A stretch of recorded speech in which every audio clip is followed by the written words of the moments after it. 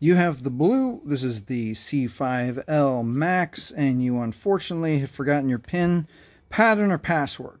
So let's fix that. So you know you have to turn your phone off, you have to factory reset it, but the problem with the Blu C5L is that when you go to push the power button, nothing happens. They've got the Google Assistant on the power button. At the end, I'll put a video right here on how to take the Google Assistant off so your power button is your power button. You have to hold the volume up and power at the same time. Volume up and power. See what a nuisance this is. There we go. Let's power off this device. And now to factory reset it, we're going to hold the volume down and power at the exact same time. There, it just vibrated all the way off. Now let's hold volume down and power at the same time. Now we're going to be holding for 15 to 25 seconds. Okay, it takes a little bit of time.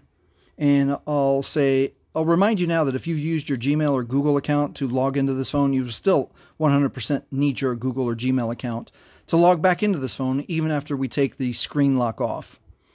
All right, we're still holding, we're still holding. There. Now we're going to let go as soon as the Blu logo disappears. Right there, let go.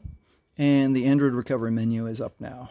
All right, with the volume keys, scroll down to Wipe Data Factory Reset right there. Press OK with power. One more time to confirm Factory Data Reset. This will erase all user data and it cannot be undone. Press OK with power.